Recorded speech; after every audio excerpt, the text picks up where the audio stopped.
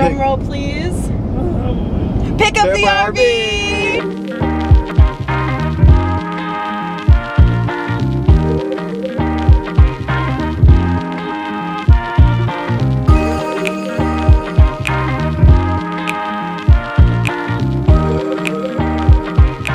So nervous. But excited. But excited. Yeah. More excited than nervous. More excited than... This is our first time. Well, Adam's gonna mostly be doing it, towing anything. And we bought this giant 44-foot fifth wheel. Almost 45. Yeah, it's pretty big. We've done our research on towing, especially towing fifth wheels. You can do all the research you want. Yeah. You're not gonna know until you do it and practice it. Until you experience it and do it yourself. You know, people can give you as much advice and as many tips as possible, which is definitely helpful. Yeah, take it into consideration. If you guys haven't or don't watch Mark and Trish, Keep Your Daydream, you need to go over to their channel and watch them because they have some really great tips, and they are a big reason why we decided to purchase an RV and go full-time and make this our lifestyle. We've been wanting to do this. This has been a life dream of ours, and we figured this was the best situation for our family with how we want to live, where we want. We don't know where we want to live, so Yeah. Why not do what we're doing? And Mark and Trish have helped us so much by watching their videos. It's solidified that this is definitely what we want to do, and we feel like we can do this and we want to do this. Go check them out if you haven't. If you're thinking about doing this lifestyle, RV lifestyle, there's among others too that we watched. Yeah. But they're a big reason. My palms have been sweating this whole time. Oh, somebody's nervous. He's nervous about towing, which I can totally understand. I mean, I think we're all a little bit nervous because it's new. We've never done anything like this before. It's all new territory. On one side, we kind of know what to expect. On the other side, we don't. If that makes sense. The best way to learn it is do it. So yeah. It's going to be an exciting adventure, and I think after today, we'll have a better grasp on things we need to do and things we shouldn't do when it comes to towing, because today we're just picking up the RV and we're going to park it at a family member's house until we leave in 5 weeks. It's exactly 5 weeks until we leave. It's getting close. I know, I'm so excited. I can't wait. And Kyla's, I think, just as excited as I am. I have a lot of emotions going through me right now. Oh boy. So we're here at General RV, and our RV is here. And we're just waiting for, I don't know what his title is, but the person that's gonna come do our demo hookup, because we have no idea what we're doing. We can watch all the videos we want. We have the gist of what we need to do, but we just wanna be sure that we're absolutely doing what we need to do and know what we need to do. So we're gonna have a guy helping us out, get this hitched up so I can freak out on the road. It's getting closer. My hands are still sweating.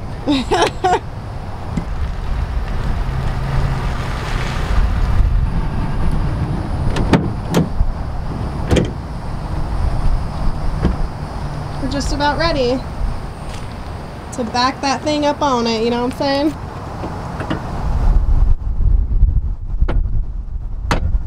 I don't know, it looks a little high to me. Then again, I don't know because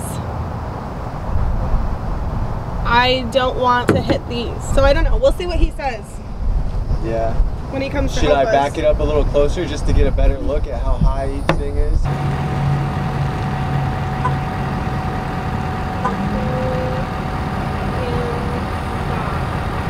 How you doing?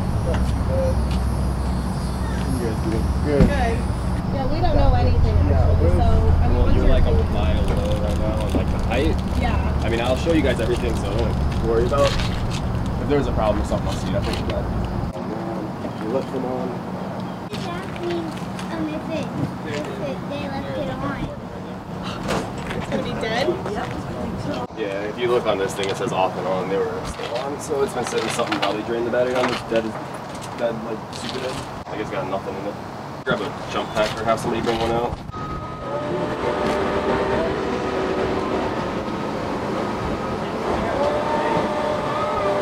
So this light right here, see going red, green, red, green? Yeah. Red is like an error. The battery has like 0.6 volts. 12.6 volts is considered a fully charged battery. 12.4 is considered a half-dead battery. And 12.0 is considered a dead battery. This has 0.4. A dead spud. The side to side really doesn't matter that much. Yeah, it's the way it goes forward and back. Yeah. It's weird. Which I think this would have done this either way.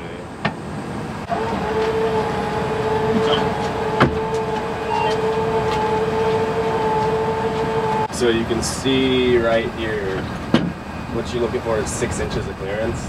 Probably raise it. So we need to raise the hitch. Does the hitch go? If you could raise the hitch one more, the hitch will actually probably. Yeah, make we up just for it. need to. We just need to. Yeah, Does it? I mean, does it have one more slot of adjustment? Yeah, one more. Okay, cool. That might actually be enough. So even though we don't have that clearance right now, it'll be okay driving? Just... No. If No?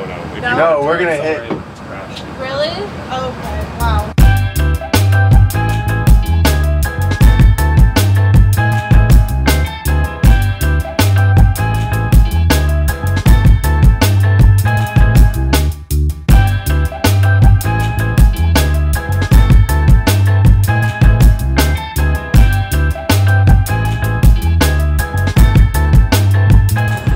Not much more you can go right now, and it still has a lot of play in it. Yeah, it looks like it's tight as it can be. Most hitches don't have this much play in their movement. If you're above that, they come with bushings and stuff in them, so that they move, but they always come back to center. Yeah. They're supposed to have movement, they're just not supposed to be sloppy. Yeah, like Not supposed to, it's just going to be a bad ride. I mean, there's not anything like wrong with this hitch. yeah. It's just not going to be the best ride either. You kind of support this one. Yeah, It's going to drop. Or once I pull this bolt out.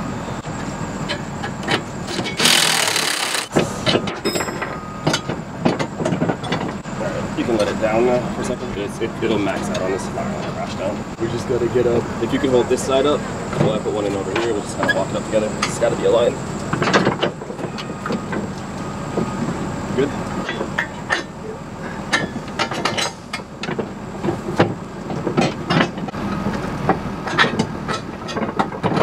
You good? You can let go. Yeah, it was. If I Yeah, dropped it'll- it, it was gonna pinch my hand. Oh yeah. These things are real annoying like that. I get it. You need to hold. Punched at least 1 or 2 times a day. Yeah, we got a lot of height out of that. Maybe. Might not have been enough, but it's a start.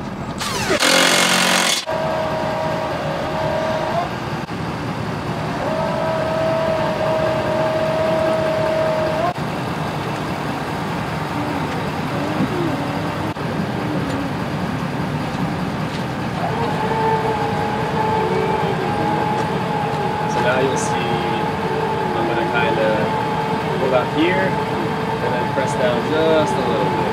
So now there's actually a little bit more auxiliary resistance on the thing that goes in. So you might get lucky, it might open up, but maybe not.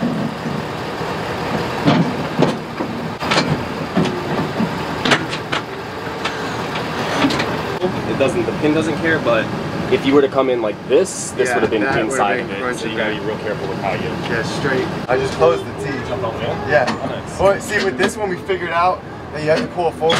Oh, That's okay. when it locks. Yeah, as long as you can get your lock on it. Are we supposed to put a pin in there to keep it closed? Like you see in between those 2 holes there? I or- see. Yeah, unlock or something. I might have something in the car I can roll for you. Actually, you got lucky. It opened up. Sweet. Nice. So you can touch and you can be a little bit down, but if you're like I was at first, Yeah, like, that's a no-go. So now what we do is called a tug test. We put the weight down on it. Basically, we're gonna pick the legs up. About 1 inch is what you're looking for on these legs down here.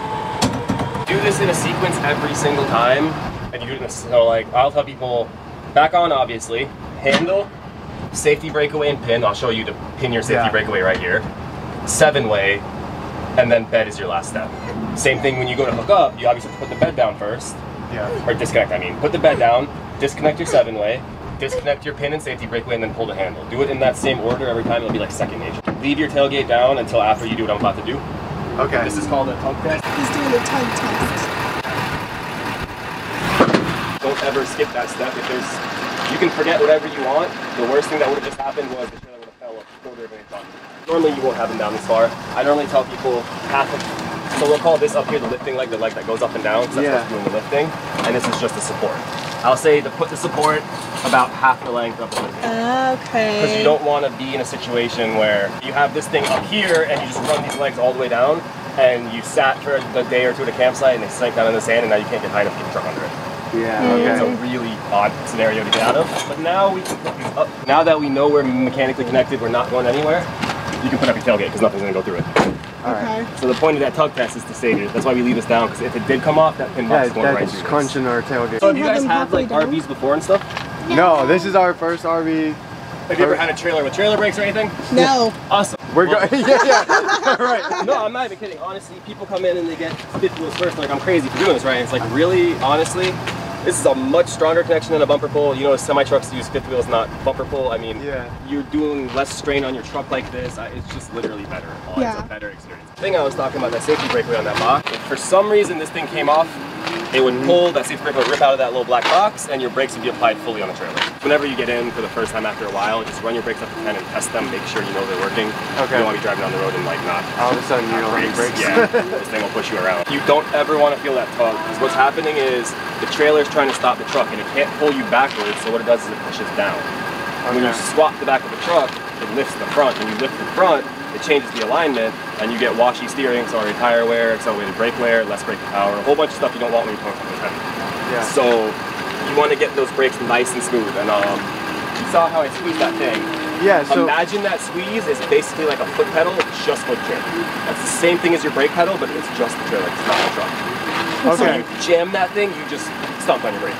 Yeah. Gotcha. So I was asking her. My question was with the trailer braking.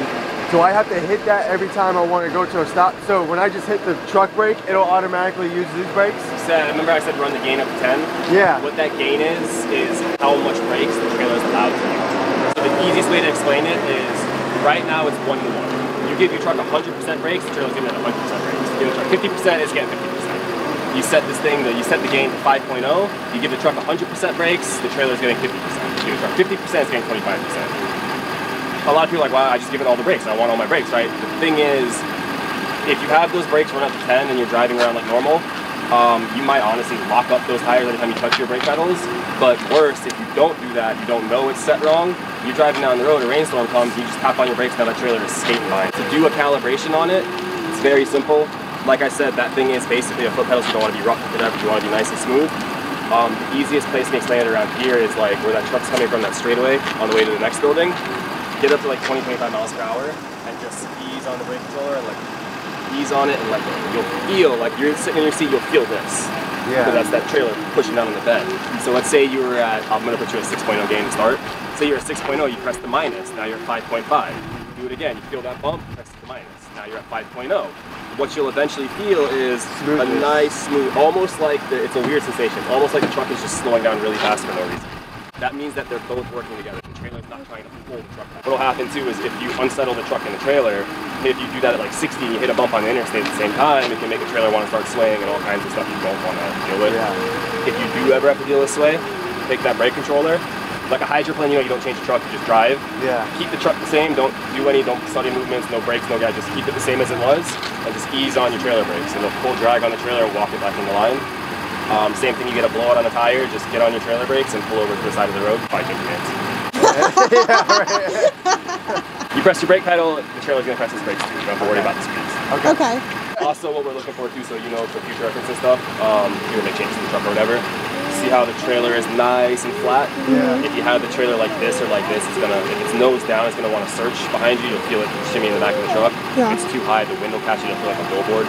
So you want that trailer nice and flat to get as much airflow. I mean, it's a billboard either way, but you want as much airflow as you can possibly. One other thing, when you guys hit that auto level button, which I encourage you to use that. It's a great feature. Yeah. The trailer has no way of knowing your truck is there. So if you press auto level and walk away and it needs to go down, it's going right through the Yeah. So pull the truck out the way. Here we go. I'm letting my foot, oh, this person's walking next to me. Have you planned how you're going to turn out of here?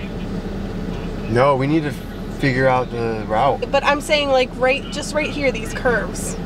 Oh, I was going to come a little wide, or... Yeah, I think you should come a little wide and go in. A little wide, come in. And then go that way, yeah. Just to get used to the feel of it at least. Yeah. And then I'll set up our GPS to get us home for RV safe. Alright, we're in drive. I'm letting my foot off the brake. Oh gosh! Here we go. Okay. I'm confident. How's it feel? Can you tell you're towing something? Yeah, because it doesn't accelerate as...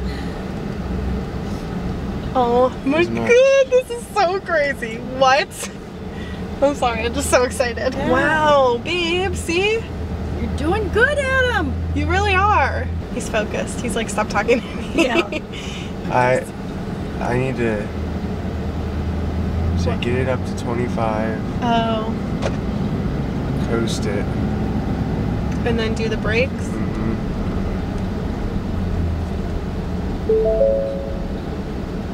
Oh, I feel that. I think it was good. He said it would jerk and do it until it's smooth. It did not. That was pretty smooth in my opinion. Why isn't it working? You think our battery's still dead? No, because it wouldn't have turned on. Is it not on? Did you turn those off? I feel like it should work though. Right now we're trying to let the battery to the RV charge for a little bit so that way we can put the front levelers down and unhitch and everything. But our battery is completely dead, which we're surprised because we thought that it would charge up while we were driving. We just drove for, what, a good 2 hours? So we thought it'd be charged up, but this little button, that little button is still red, so. When we went to go visit it, the person who hooked us up to power so we could put the slides out and stuff like that forgot to shut off our connections to the battery. I mean, so, we're honestly kind of at fault too. So we didn't check that. But we also didn't know. Fun times. These are the kind of kinks we expected to run into though, so. And of course we forgot to film footage of me backing it into the friend's house. Yeah, but we were too focused on just backing it in there safely and making sure that everything went pretty smoothly, or okay at least.